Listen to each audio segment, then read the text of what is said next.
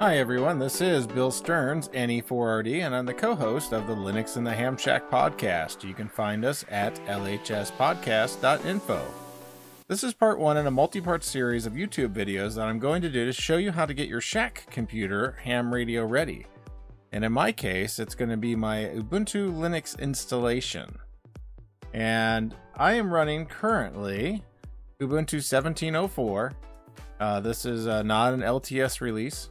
And in fact, probably during this series, I'm going to upgrade to 17.10. I'm using the Budgie desktop, and I like it. I like Plank over here. This is the dock for the icons, and it's quite a lightweight UI, and I really like it. I liked it because I like Solus. I like using Solus a lot. So, but I needed some of the applications that are easier to install for Linux, and I really wanted this box to kind of show you how to get started the easy way. And as you can see, this is a Dell Precision laptop. It's got 32 gigs of RAM, so it's a little overpowered for being a Shack computer, but we're gonna use it. We're gonna use it anyway. And basically, what we're gonna do is in this first video, we're gonna do an installation of software for all the ham radio applications, just a good baseline of ham radio applications. So we're going to start with installing the ham radio pure blend packages, which are available in all these meta packages like a ham radio antenna, data modes, digital voice, logging, Morse, non-amateur, packet modes, ham radio rig control, satellite, SDR, tools and training. If you install all these packages, it gives you a plethora of applications, and we talk about this on the show all the time.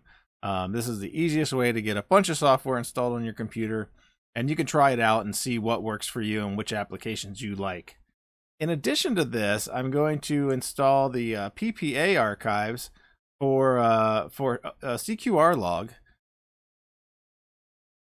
Okay, so let's go over real quick what a PPA is. It definitely allows you to add software to your system, but let me give you the official definition here. PPA is a personal package archive, and it allows you can distribute software and updates directly into an Ubuntu system or an Ubuntu user's computer. They have like a bad rap and a good rap. The good rap is that if you only attach PPAs of known vendors, like I'm going to attach one for CQR log and for wsjtx, and if you don't get too wild and crazy with them, you won't kill your system. The concern here is if you add a PPA that includes some important libraries in your system, and the PPA updates it, it's possible that you could break your system. So be wary on adding just PPAs at random, just to have the latest, greatest software, because sometimes the mainline repos won't give you the particular version you want. At least for my purposes, the ham radio software for CQR log, there are some needed fixes and stuff like that occur in these the latest versions. Now I could, like I said, bypass the whole apt-repository or the PPA completely and just download the debs as they come out. Use GDebi or whatever to install it. However, I find it just much easier just to go ahead and add the PPA because I trust these particular particular sites, within reason. If they're ever taken over or corrupted or compromised, then yeah, you could possibly get some software in there that could affect your system. But these would be pretty obscure targets for most people to hit. But anyway, so I'm gonna go ahead and install the PPAs for CQR log, wsjtx. Everybody loves wsjtx. That's your JT8 modes, your JT65, and everything else for doing the newer modern digital stuff. And of course, I'm going to pop in the one for fldigi as well, because I'll be showing you how to get that fldigi to remote from CQR log once we get everything going. So there's a couple ways you can do it. You can just cut and paste right from the website here. You go, cut and paste that, into your browser or into your terminal.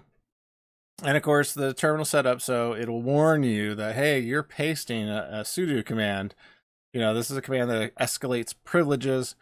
And there has been some hacks known to be in there. If you don't have this feature on, it you could blindly execute some stuff, maybe in some micro fonts that you don't read right away. So it's best to leave the warning on here so you can actually see what's going to occur on your system. So we'll go ahead and put that in there. We'll get the password typed in. And we'll go ahead and add this PPA. And what I'm going to do is I'm going to add all the PPAs first. So, because I'm not going to install the software one by one. So this is the wsjtx one here. And I'm going to do that. And paste that there. This one has the TAC Y in it, so that's basically just skips the whole pressing enter to continue. No big deal there. And we're going to grab the one here as well for a CQR log.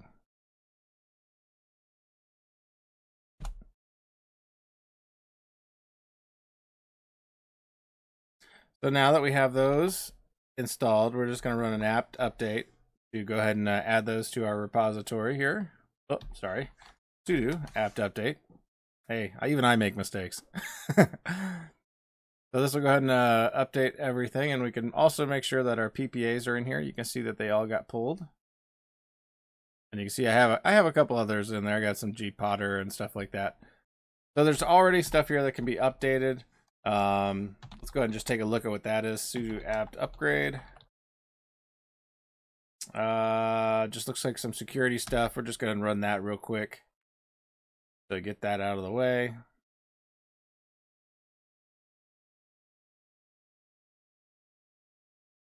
And I'm not speeding any of this up, so this is about how the system runs. I am running on an SSD on this box. This is running a Samsung, I believe it's an 840 M2 SSD. It's a smaller one. Yeah, so it's a much smaller one. It's like a 256 megabyte or gigabyte unit. I'm already using half of it. I do have a hard drive in here. I'm going to move my home user home, sorry, to. So I just keep all the downloaded stuff on a regular hard drive because I don't really need speed on that, and just keep the OS running fast. Couple of things you can look at with your system too, if you wanna see how fast like your system boots and stuff like that. You can run system deanalyze just to kind of get a speed of everything. You can see my system boots up, kernel boots up in 3.5 seconds, and then user space boots up in about 10 seconds. So the whole thing comes up in 13 seconds, which is not too bad. And you can run blame as well, and this gives you individual components, so you can see how fast individual components are coming up, which yeah, isn't too bad. Yeah, so this is a pretty decent box. So now that we have that, I'm going to go ahead and install the hamradio pure blend packages first. And this actually includes some of these other ones, like CQR log, like wsjtx, I believe is in there now. We'll see what it installs when we get it there. So the easiest way to install this, and if you notice they still have the old apt-get install, you don't need to do that anymore. You could just do an apt install, and that, in fact, I think that's the recommended way. I can't even speak tonight. Hamradio, and as you can see here, there's there they all are. I'm just hitting tab on my keyboard, and that should try to auto complete it. Now we can type in each one of these, like antenna and hamradio, data modes, or whatever. But I believe you can just simply put in a wildcard and then press enter, and it's going to go ahead and pop them all in. So it makes it real easy for you to just go ahead and install them all. And it's going to show you the list of packages to install, and obviously there's a lot of them because this installs a lot of tools. So yeah, this looks like, yeah, so here's wsjtx is in there.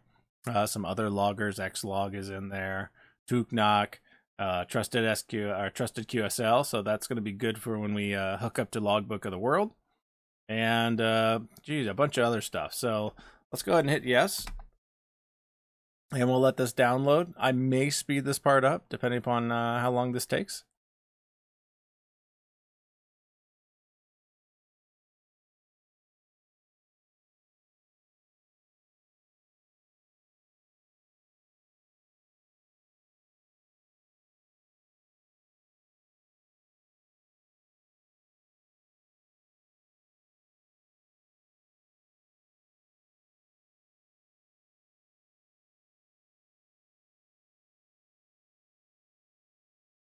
Okay, now that it's done downloading, we're going to have a few extra things here to configure. And this particular one is pretty common. It's wanting to add your user to the privilege group for making connections here. So we should definitely say yes on this. So non-super users be able to activate native and use native AX25 interfaces. So we're going to say yes.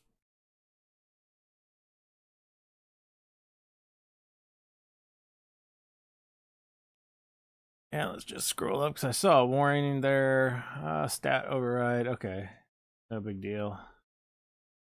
Yeah, everything looks good like it installed. And we can just go ahead and test a couple of quick applications just to see kind of what we got here.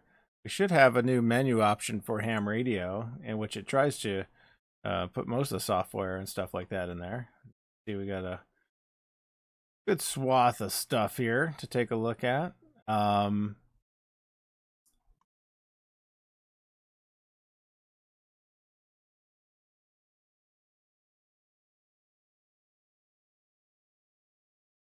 So yeah, looks like everything installed fine.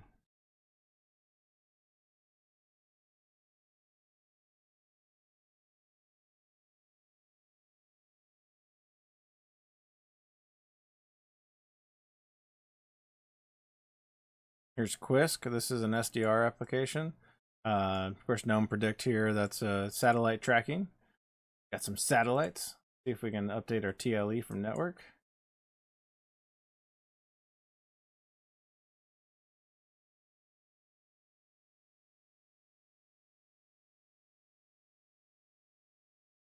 So these are just some of the applications that come with it. And what we're going to do is we're going to kind of go over not all of the applications, but some of the ones that I use and some of the ones that I think you'll want to use. Like here's wsjtx. See if that pops up here too.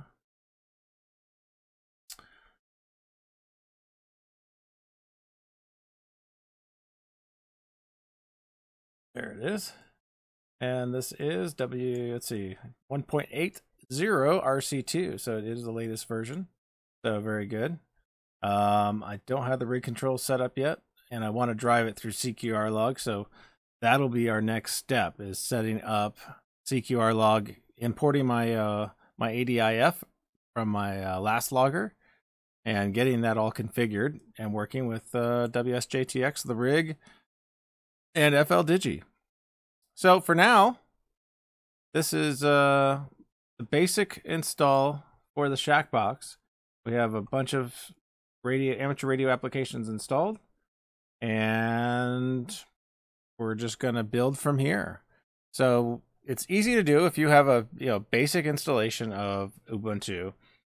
Doesn't matter what flavor, this stuff should all work very easily with the hamradio pure blend packages. And if you use those personal package archives like I suggested, you'll have the latest versions of CQR log, wsjtx, and fldigi, which is really important to have those current versions, because it has all the new modes and the logs and everything else. So I mean, you got to kind of have that stuff. So anyways, this is Bill Stearns, NE4RD from Linux and the Ham Shack, and we will see you next time.